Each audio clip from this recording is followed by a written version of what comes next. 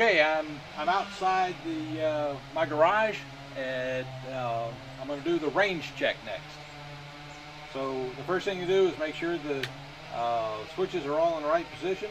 Turn on the radio and double check to make sure that the disarm switch is disarmed. We don't want that pop spinning. So now that that's on, the orange light is on. I'm going to plug the airplane in.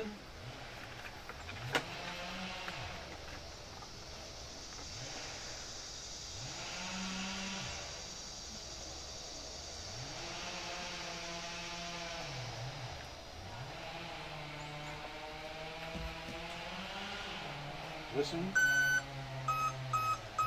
Turn on the radio. Turn on the airplane. Radio's on.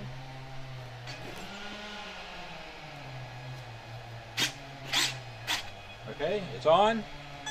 So now what I'm going to do is I'm going to flip the rate switch 4 times. So I'm just going to flip it up first. Wait, and I'm going to flip it down, up, and then hold the flight mode. We'll see what happens here. Ready?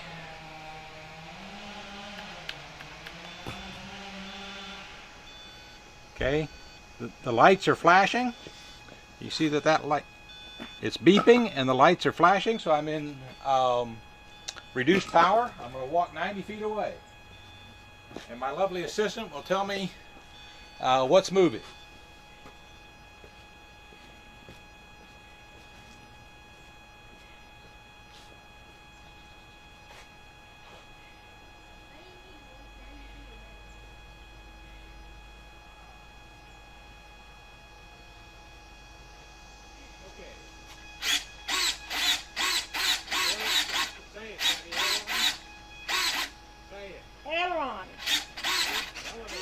Elevator.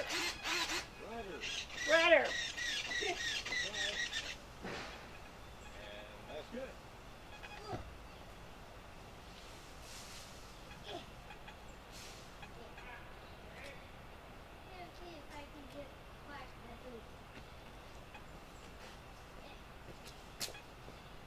Okay, so the range check is complete.